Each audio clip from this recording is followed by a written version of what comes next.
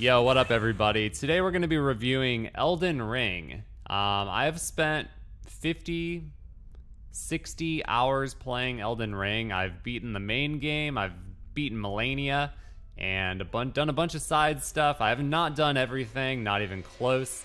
This game is so huge, but I've definitely played enough, I think, to give a pretty thorough review and my thoughts on it. So first and foremost, I f***ing loved this game, man.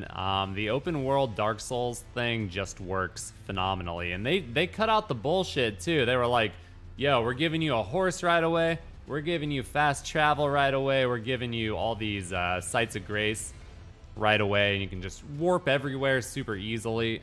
I really loved that, because Souls games are notorious for being really obnoxious with stuff like that. Even in Dark Souls 1, you don't even unlock fast travel for like half the game. I think in Dark Souls 3 they give it to you right away, but they just went for it and were like, yo, we're gonna give you all this convenience.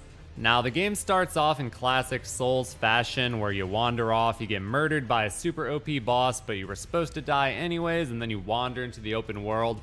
And then they throw the tree sentinel at you, who whoops your ass, and that was such an amazing way to start the game. And then I quickly found out what really makes this game shine is how they encourage you to do anything you want.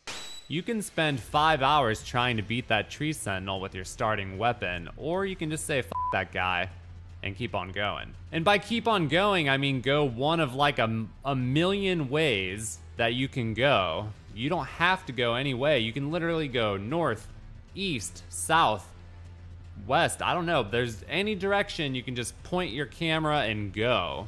And that's kind of one of the beautiful things about Elden Ring, is that if you're ever stuck, like you find a boss, he's super hard, he's kicking your ass, and you're like, man, I feel really underleveled, or I feel like I'm not ready for this. You just leave. You just get the hell out of there, and you come back later. Because there are like infinite things for you to do, man. Nooks and crannies, caves, catacombs, everywhere. Bosses tucked away. Cool enemies, items, literally everywhere. Now, to give a full and thorough review of Elden Ring, I feel that it is essential that you disconnect from the internet specifically. The Soulsborne community has a lot of dumbass motherfuckers who like kind of try to ruin the experience for other people, but you have to remember, like, it's kind of that Twitter mentality. It's like that with everything, not just Souls. But if you go on Twitter and listen to people, they're gonna try and ruin your day. And I made a couple meme videos about it, like, you have to play Elden Ring this way. If you're not playing melee with a heavy two-handed sword, you're a newbie. You suck. You're not allowed to use magic summons, this, that. All that shit, man. Like, I'm a hardcore gamer. You know I love my games difficult. But, like, play the game however the you want, man.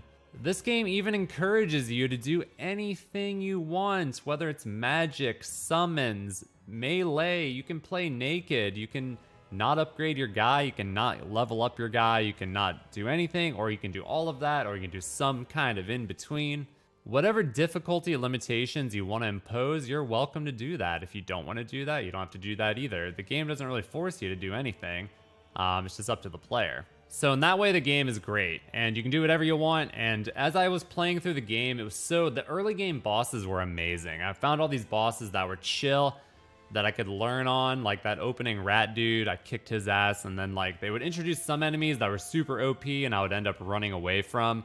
I would find some bosses who felt a little out of reach for my super low level self, so I left, did something else, fought some other bosses. So many fun fights mixed in there, especially in the early to mid game. However, overall, I feel the bosses in Elden Ring fall flat. And if we're gonna talk about, we start with a 10 out of 10 rating for Elden Ring, I'm gonna knock off 1 point for boss fights. Specifically citing overused bosses. They recycle the same boss, like Crucible Knight, those weird little guys, those guys, I don't remember their name, but you fight like 100 of them. And I don't know how much I want to get into it, but I feel the mid to late game bosses really start to suck. I don't like the design of these bosses, and I'm going to try to elaborate. So I feel a lot of these bosses are just difficult for the wrong reasons. They're way over the top, and some of the issues that I see is that these bosses deal way too much damage. Not only that, but they have devastating AoE moves that seem like impossible to dodge. Now, I know it's not impossible, but like, you have to spend hours and hours and hours. If you want to beat these guys the melee way, like the not using magic, not using summons, if you want to beat them that way, we're talking hours and hours to memorize these patterns so you're not getting hit, because these bosses, you'll have a huge health bar, and these dudes, these motherfuckers are still two-shotting you. They have these AoE moves that seem completely undodgeable, and one boss fight I'm going to go to right away is Melania. I think Melania is a dog shit boss. And the whole reason she sucks is because of that one move. I don't know what it's called, but y'all know the move that I'm talking about, where she just flails her sword everywhere, and she has like lock-on tracking like a homing missile, and you can't get away from her, dude. I swear to God. The only way I could beat Melania was because she either didn't really use that move much, or I got super lucky and I was able to interrupt her before she used it.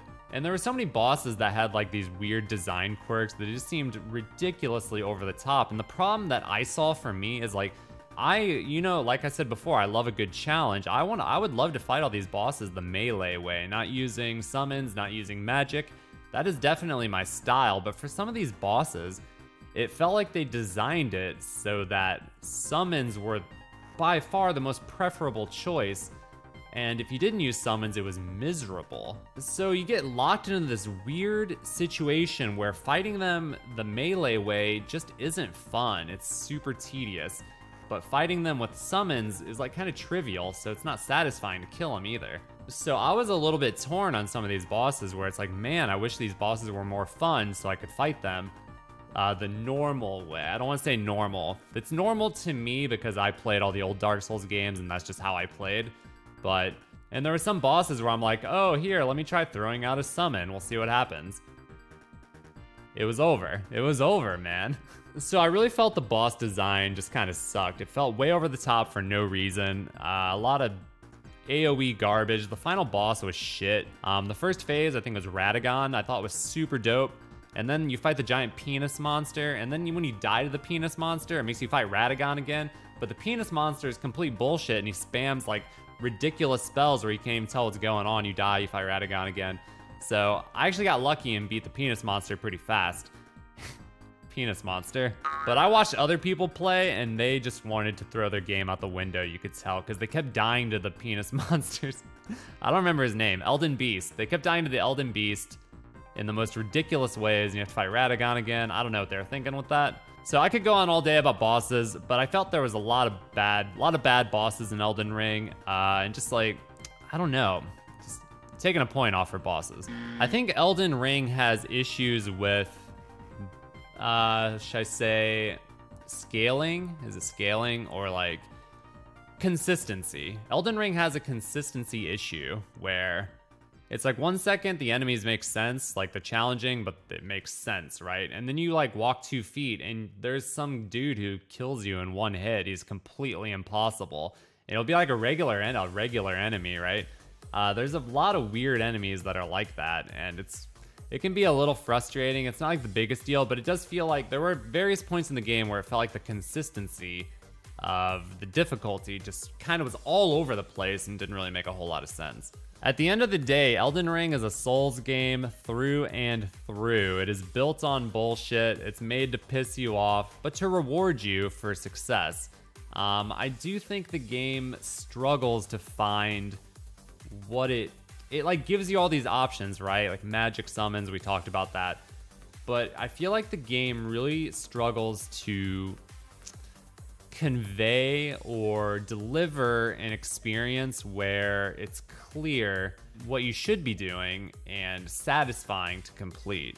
Because like I said before, it's like so many times it was either like, this is so over the top, it's not fun to do this melee, or you use a summon and it trivializes it. So I found myself in that awkward situation quite a bit in Elden Ring.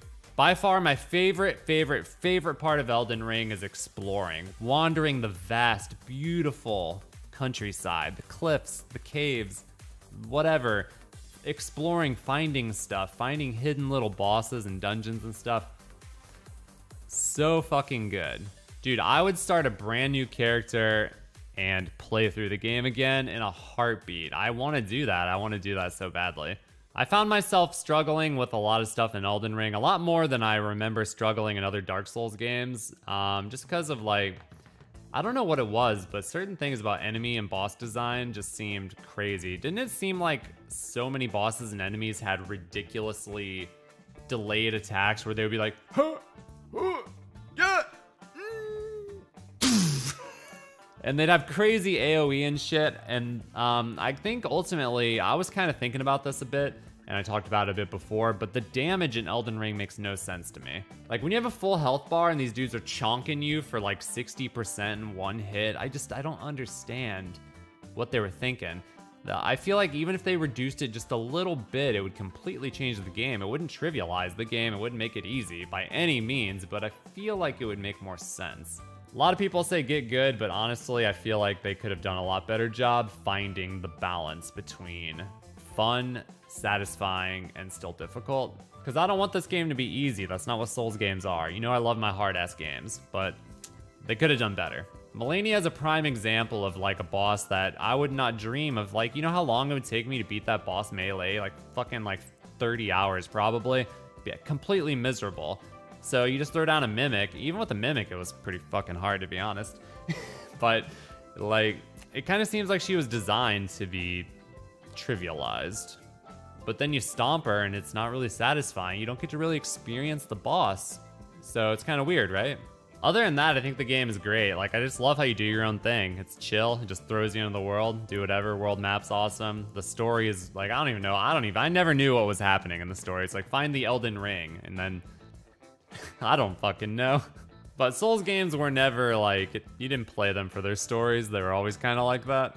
I think it's cool that this game had such widespread popularity. It was kind of like really crazy. And I think a lot of people were able to jump in and have fun. Like I said, you gotta disconnect from the Twitter mob, the online mentality, the toxic hot garbage. And if you just play the game by yourself and do whatever the fuck you want, whether it's magic, summons, whatever build you want to do, Sword of Night and Flame, any sort of stuff. I think the game is way more fun when you have little things like that. And you just kind of do your own thing. I think you could play this game for like 1 billion hours and never get tired of it.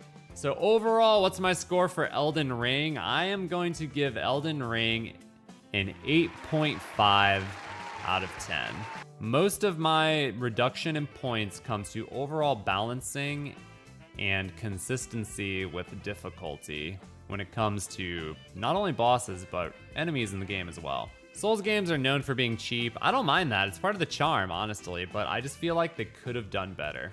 But that said, I fucking loved this game. I would love to play it again. I think with some rebalancing of stuff, this game could easily go up to a 9 out of 10. So what do y'all think? Leave your comments below. What do you think of Elden Ring? What do you think of my review? Do you agree? Do you disagree? I'd love to hear your thoughts. Like, subscribe, share.